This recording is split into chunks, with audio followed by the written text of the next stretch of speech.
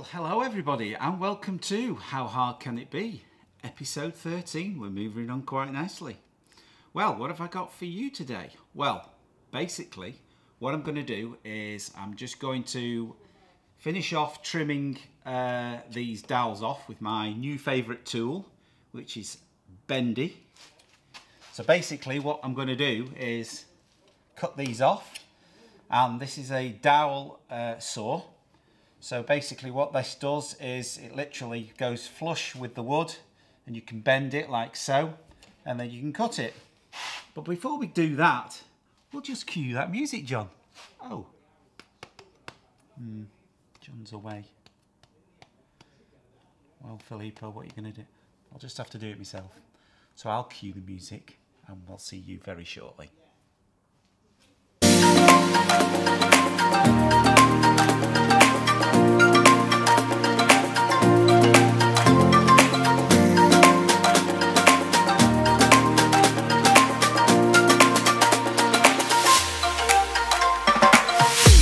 Okay, so welcome back. So basically what we're going to do is we're going to cut these off. And what I like about this tool is it doesn't damage the actual wood itself. And basically what it does, it gives you an extra down. See you, pal, again. Yeah, thanks for calling in. Bye. See ya. Just an ex-customer of mine. So basically, as I said, we've got an extra, you've got a dowel there that you can keep. So I will keep that for future jobs, and I'm bound to need it. So I'll just carry on cutting these, and you can see that this one is quite flush with the wood. So basically, even with it being so flush, I can still cut that without damaging this section here. See you later. So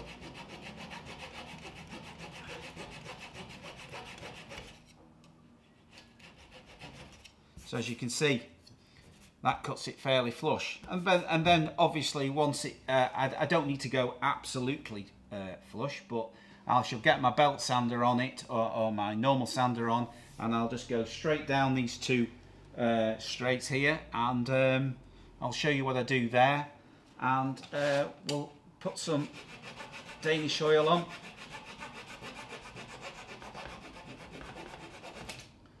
So simple.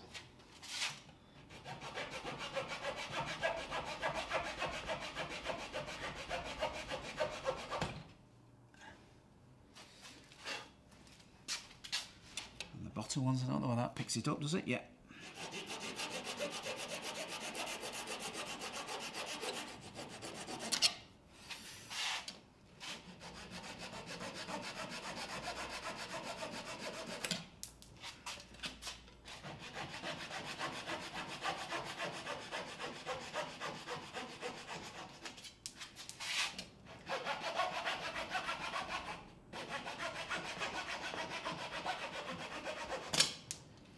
And there we have it. Let's pick those up. So I don't know whether the camera can pick those up there. That's the balance of what's left. To me, that's not rubbish. That I can use them again. Obviously, once they're sanded down, they'll look just like that. So that's the blade. It's Canadian actually, and I got it off eBay. And it was about £8. £8 for that. That's worth its weight in gold, that. And basically, like I said, it's very flexible. And they are sharp, trust me. I've already chopped myself once. Right, okay, I shall nip across there, get that sander, and I'll just quickly go down these. I shall video that for a bit. When John comes back, he can edit and do whatever he has to do. So yeah, I'll just pause you for now. Right, so sander. Just going to give a quick whisk all the way down these two lengths. Like I said to you before, these are already done and they're nice and smooth. But I'm just going to get these dowels nice and flat, and then I'm just going to use a 180 grit, I think it is, and I'm going to hand sand that just just to smooth it out really nicely, and we're going to clean this area up and mask it up, and then we'll put some Danish oil on. So hence the reason why I'm all, well, just protecting my clothes, because this dust, oh God, it gets everywhere. Right, put the trusty mask on. Oh, I might use the hood actually. Don't want to ruin my hair, do I?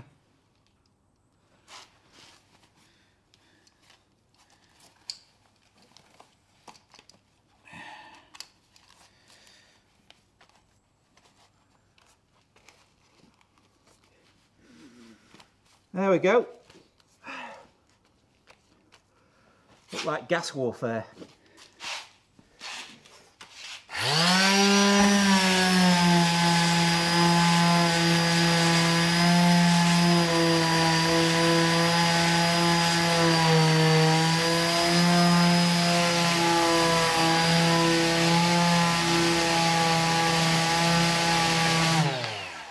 Obviously here, we've got to be careful about that edge there. That's an important edge, because when we put the latter stages of this straight on, obviously the next piece is going to be cut at 45 degrees, which is what this is, and obviously you want a nice sharp finish. So if I round that off, it's obviously going to stick out like a sore thumb. So you just got to be careful about your edges on there and on there. Just keep your sander nice and flat.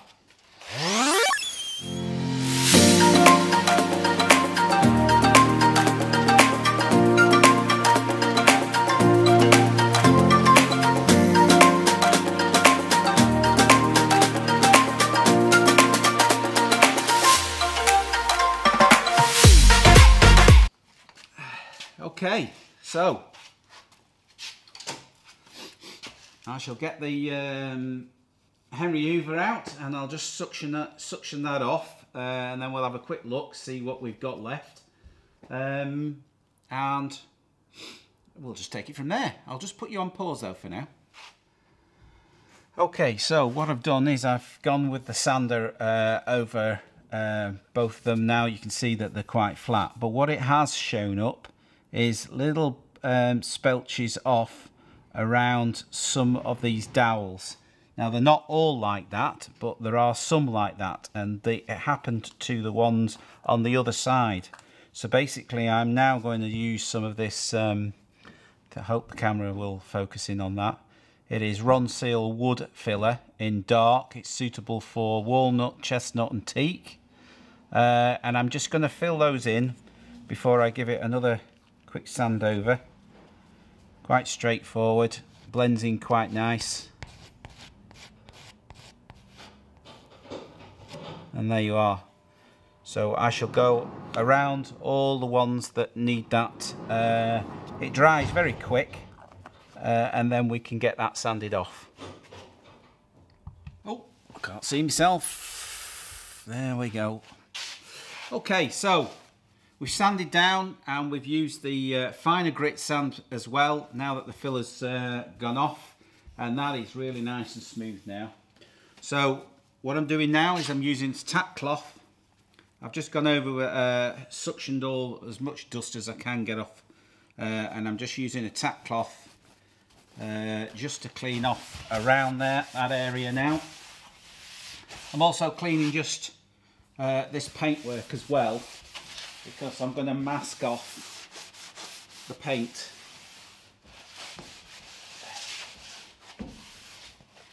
And then we can put some more oil on. Like I say, this whole process doesn't take that long, because most of the prep work was done before these pieces got onto the sides of the boat. So there we go.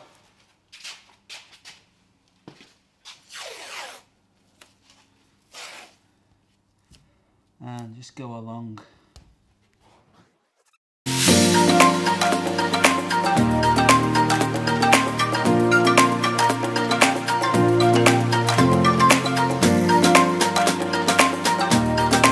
don't need to see me do the bottom one. You'll be falling asleep. Okay, so we're at the stages now where we're going to use, you know, I've been saying we're going to put the Danish oil on. I'm prattling on about that Danish oil.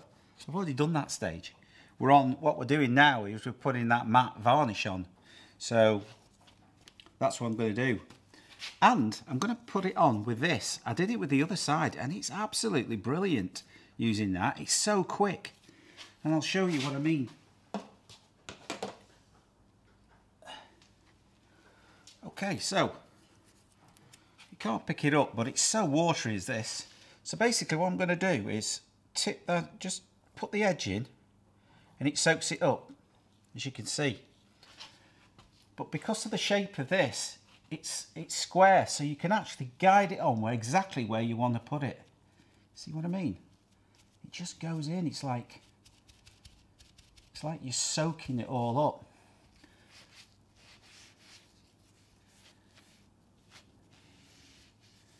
No brush marks, nothing. How simple is that?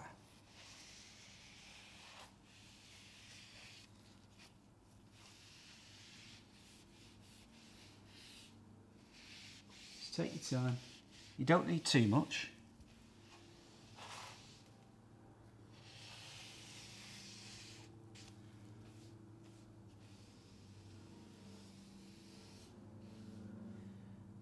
How nice is that? Ain't so quick.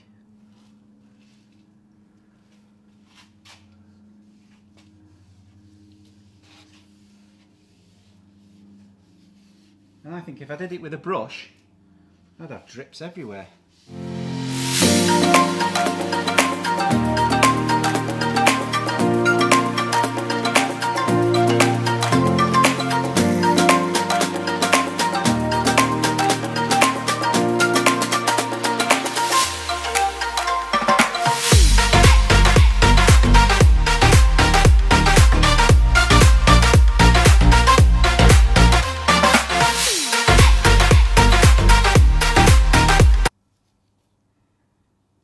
Just get a wet edge like that.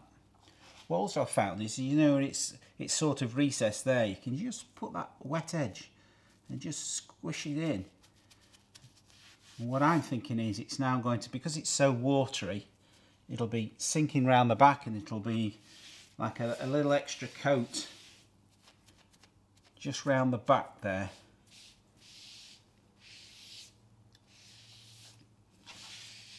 So what, obviously I haven't filmed it, but what I did on the other side with the pieces, I left the masking tape on, and for at least, I don't know, maybe 4 or 5 days after I'd finished work in here, I put my gloves on and I got this and I just went over the last job of the night. I just quickly went straight down each one and I was just as quick as that, just did it. And then next morning came back, it was dry, and I just kept layering it and layering it because it was so fast to do. I thought, well, I might as well put a coat on. There's not put a coat on.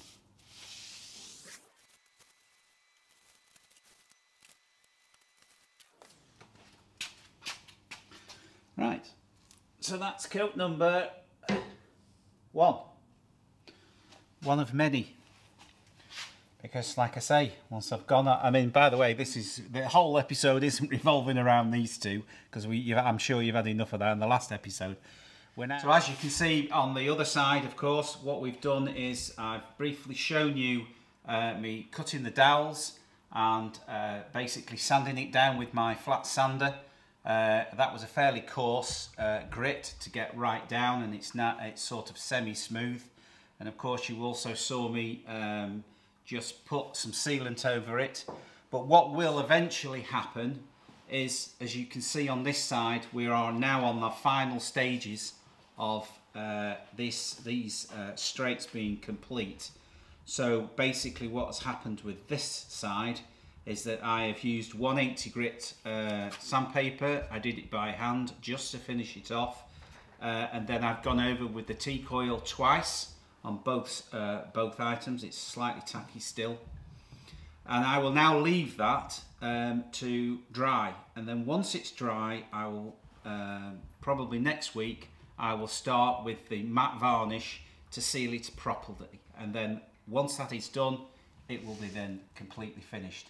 But if the camera can pick it up, you can see those dowels. I was a bit concerned about them, but to be honest, they look terrific, and they are well seated. So I think overall, considering this is something I've never done before, I'm very, very pleased with the finished article. It's a shame by camera you can't feel how smooth they are. They are really smooth, and it shows the grain up really well. So yes, there we go. So if the other side goes as well as this, I will be very, very happy. What it does mean is that it's making this up here rather ugly, and this is something that I keep staring at and I'm thinking, can I be bothered to remove this? What I am going to do with it is I'm going to fill these joints, and if I'm not happy or satisfied with them, I'm going to rip them off. But it is you know, it is good wood. There's no rot anywhere. I've cleaned out all the sections. The dowels, you know, they're obviously not the same wood. I'll sand it and stain it, and I'll have a look at it and reevaluate what I'm going to do with them. But I'm also thinking of just putting something over here that will allow the water to run smoothly over it. So it's how far you go. I mean, at the moment they look great and that doesn't look great, but you know, it could look good, and I'm going to put the effort into it to see if I can create something with it. But we'll stay tuned on that one. So there we go. So I shall crack on. Right. So hello again and welcome aboard. We're on the inside of the boat at long last. So I'll just show you the other side of those wood strakes and how we finished them. What I'm going to do is I'm going to seal up the lower ones. I'm not going to seal up the upper section, but I will seal the lower bolts with fiberglass because they will be covered and I won't be able to monitor those. So I'll just show you those before we move on to the next bit. So just bear with me.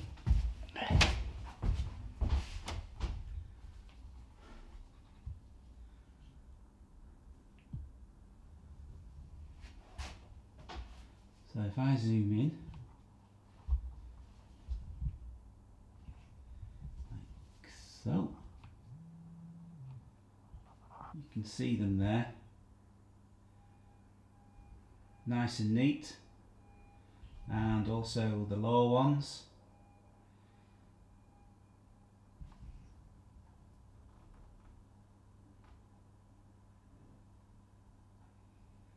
So those are the ones I'm not going to cover, and those ones I am going to cover. They were originally covered, the old ones were.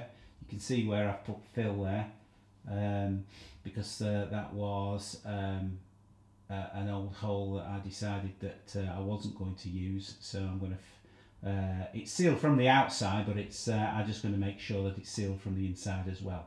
So those on both sides are going to get covered. So I shall zoom back out like so. There we go. Right, so next procedure. I took the liberty of finding the scrap bit of wood that's over there, and I've ripped on my rip saw some 10mm strips of well, it's softwood, to be honest. And the reason for that is, first I decided on 10mm because A, it's flexible, and also the insulating product that I'm going to use is around 10mm thick as well. So what I'm going to do with this is I'm going to place like so around the perimeter of what will be the section that goes on the side of the boat here, and of course up there as well. but I'm not going to keep it in one section. I'm going to break it up into smaller sections so then it follows the contour of the boat. There might be even a joint here, so I'll have maybe 2 strips there. I'm not so sure yet. What I'll do is I will try and cut this piece out in one, and if it doesn't work with me on the shape of this particular area, then I'll have to make an incision. So I'm going to just chop these up with my jigsaw into smaller pieces, and then I'm going to adhere them to the fiberglass.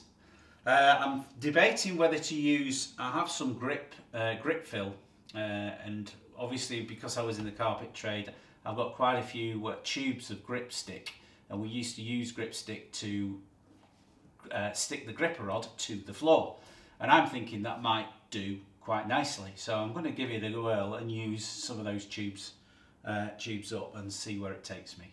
So that's going to be the next job, and then the job after that will be stuffing in here this void with some rock wool. I'm going to ram it as far as I can all the way up to the bow end, which is only to that end there, with some rock wool, because we want this well insulated, because of course this is going to be the main sleeping area, and we want to be nice and warm. So that's what I'm going to do next. So I'll just pause you yet again, and I shall chop these up into smaller pieces. So I've just cut up, as you can see, some of these equally sizes, and the theory is that if I lay them like that, like so, I'll squeeze in, I think. There we go. And then of course on the upper section do the same, stick them up there all the way along.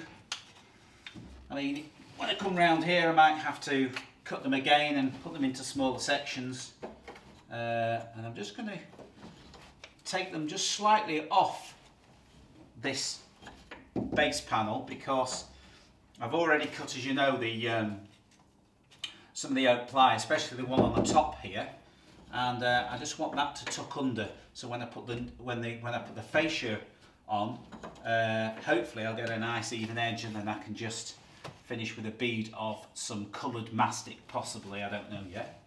But that's a theory.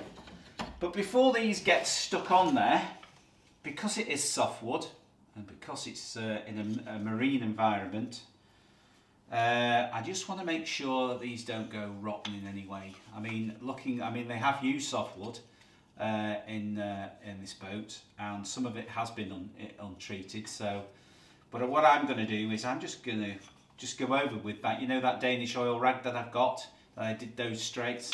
I'm just going to wash them over with that, just to give it a bit of protection before I stick them on. I'm not even going to sand them down, they're just rough cut, because they're just going to be hid anyway. But I think if I just coat them a bit, it's just going to help them survive that bit longer. And nothing might happen to them, but you know, I might as well do it properly, seeing as that we're at this stage. And then I'm going to just do a bit of fiberglassing here in these sections here, and then put some rock wool in. So all being well, we'll squeeze that into the episode as well. So I shall just give these a coat. You know what I do with that. There's no point me videoing that.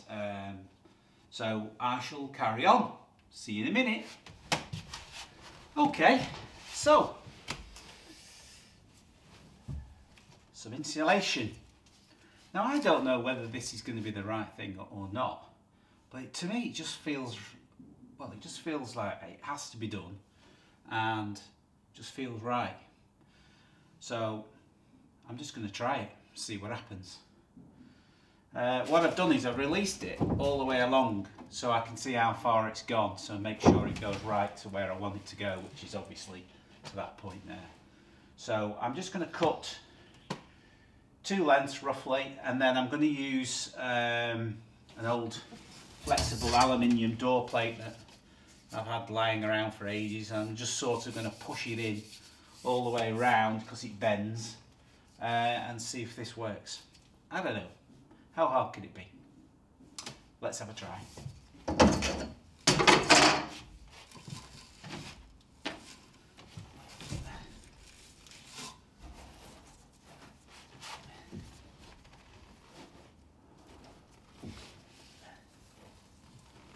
So it's about there.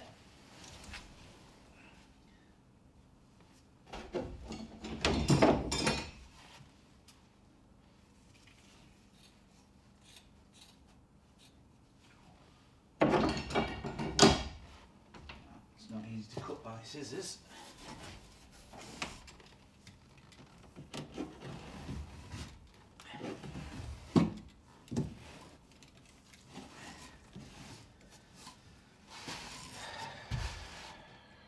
Right. Let's see if we can get some of this down there.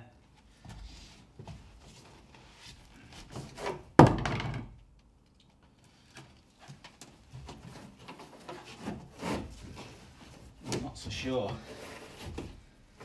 seems to be grabbing it.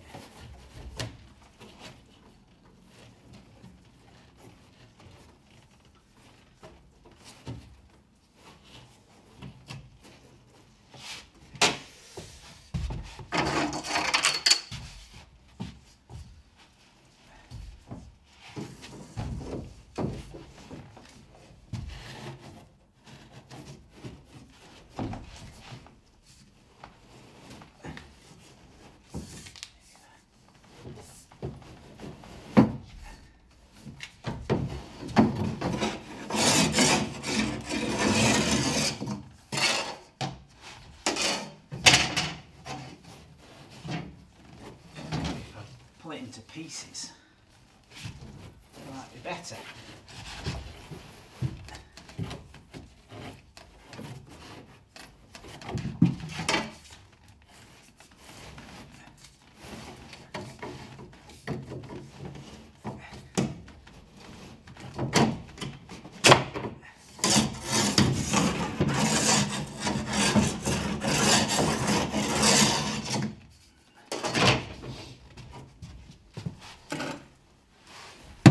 Curiosity, I'll have a look, see how far it has gone down here.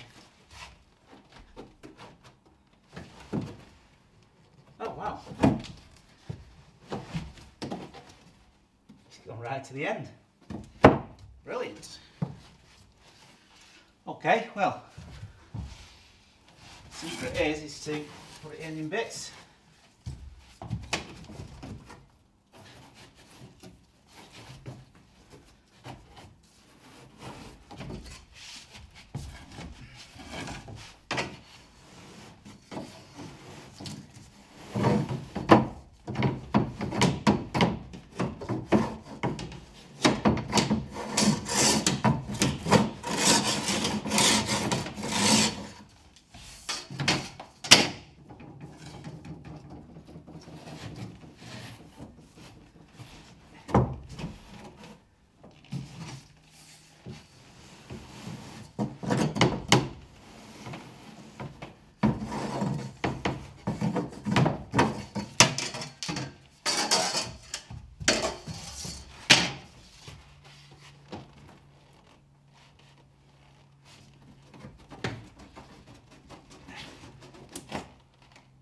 Excellent. Right, we have success.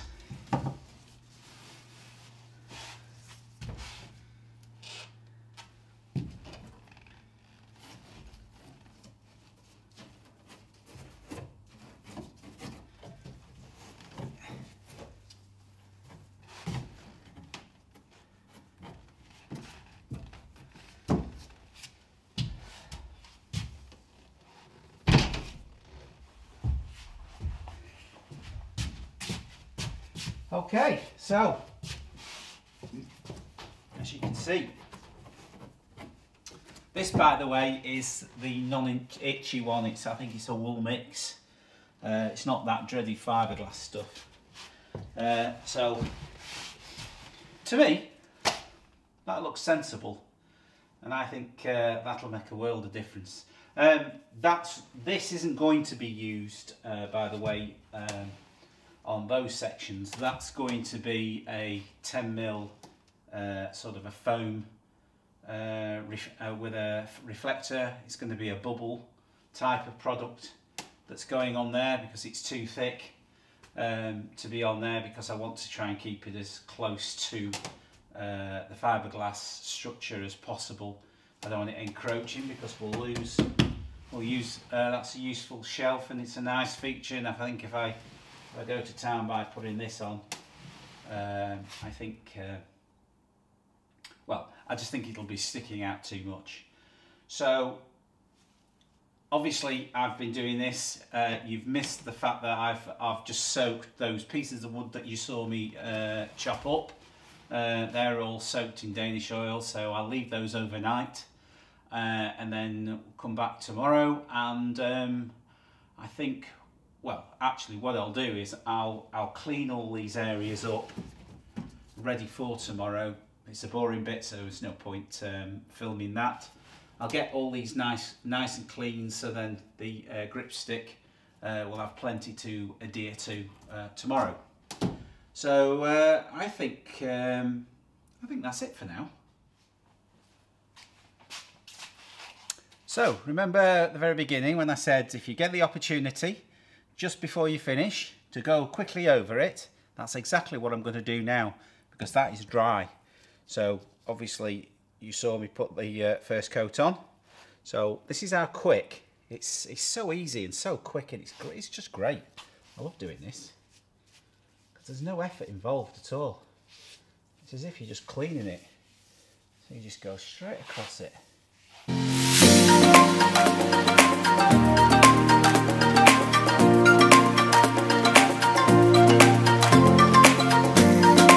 There we go, job done. How quick was that?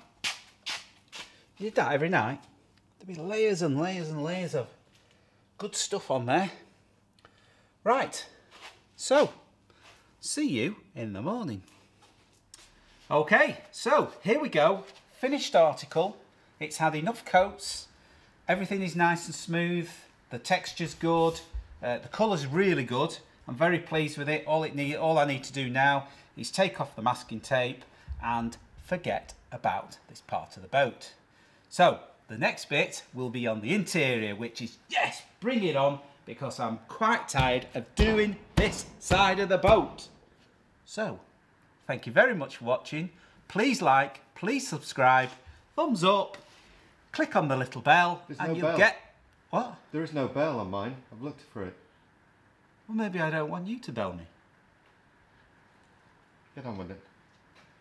If there is a bell on your screen, please click the bell, and I shall see you next time. Thank you so much. Bye for now.